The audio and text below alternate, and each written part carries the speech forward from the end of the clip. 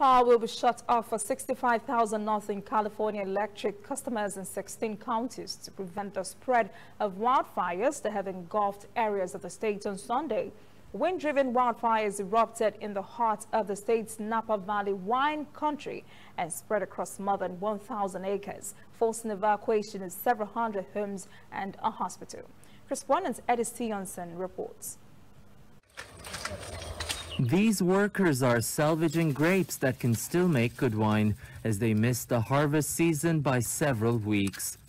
This year, the biggest issue between the heat wave and the fires, and then you throw in the COVID issue, was we have a significant decrease in production this year. Todd Hickman runs this family-owned vineyard for over 20 years, striving to make quality wine, but he's constantly having to adapt to the changing climate conditions.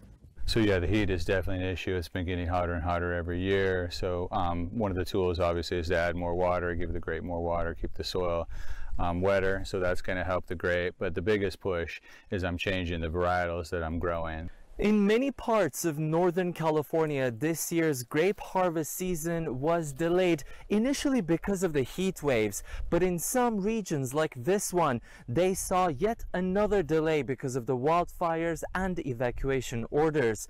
In this vineyard alone, the owner says he lost at least 50% of the crops.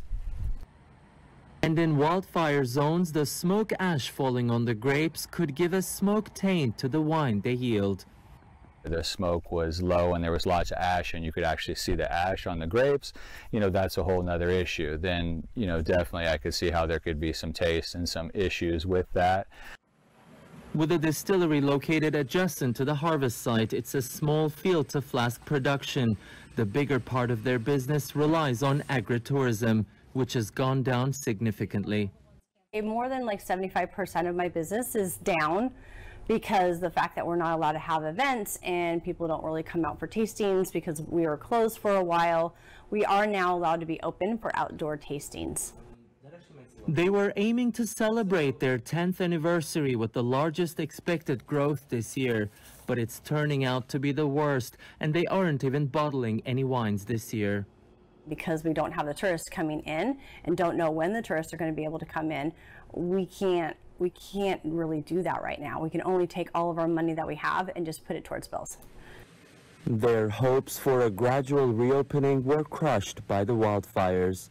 And one, it's super hot because it's been hotter than normal for summers, so they won't come out because it's hot. And then two, they're not going to come out due to the fact that the air quality is horrible. And so no one goes anywhere.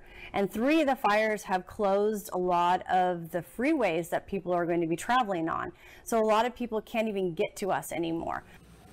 Climate conditions and wildfires are transforming California's wine industry, while potentially reducing the number of bottles that will go on the market in coming months.